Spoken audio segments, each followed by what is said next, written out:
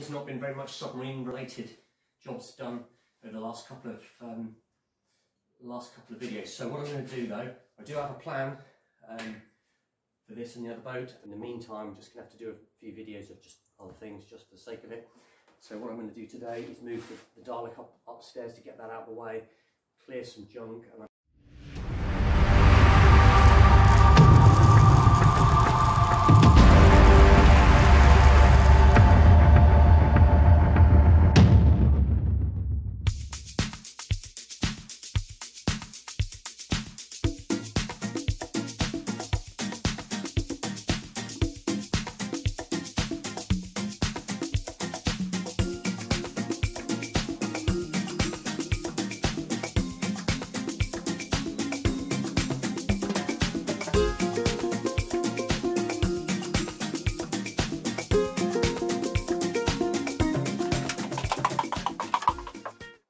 so I've got the Dalek up there out of the way.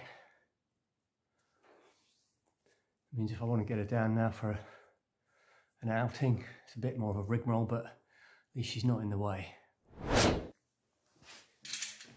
So what I'm doing here is, this is a customer job. He's given me this clamp thing for a part of diving equipment, and it's got to all sort of fit together. And the key is that the catch has to be hidden. So that's the one, and this is going to be my take on it.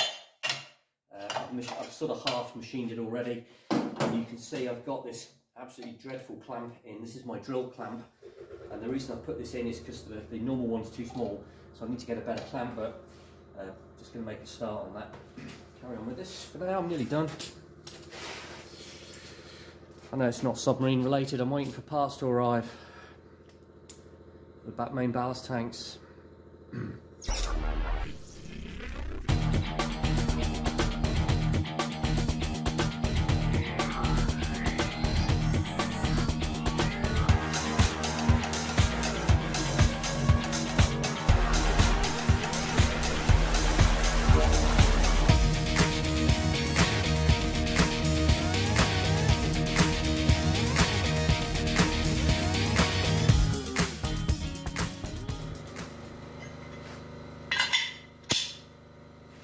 Okay, so that's not bad.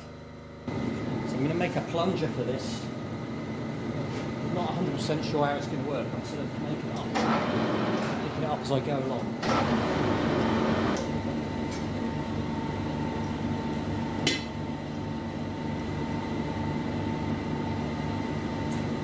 Right, so I've dialed in the vise again. I use a parallel up against the jaws because the jaws are a bit knackered, so this sort of spreads the knackeredness around. I really need to get a new vise, and also because it's a bit longer, I get a little bit more, I don't know what you'd call that, wiggle room, a bit more accuracy. This is held in the triangular bit of the vise, by the way, not, there's nothing flat there, 3 points, so it is held on 3 points. Even Ruby's fed up with this job. Right, next step, I've milled this slot in there. That's the plunger. And in here I've milled, that's a 9mm on one side and a 10 on the other. And it's going to go in there like that. It needs to be tapped out now to empty. A little bit of an accidental blunder there when I was putting the thread on that. Just twisted, so I have to quickly remake that part again. I've put a slot in that end.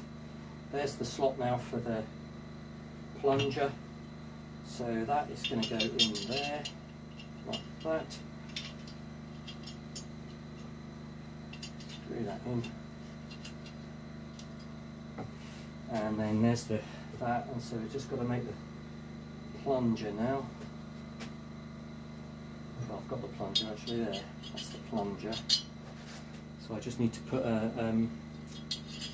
e-bob on it. Right, finished. So this is my take on this thing. This is the original one. There we go. Fits in. This is my one. Clicks in. I don't know. Hopefully hopefully it'll be okay.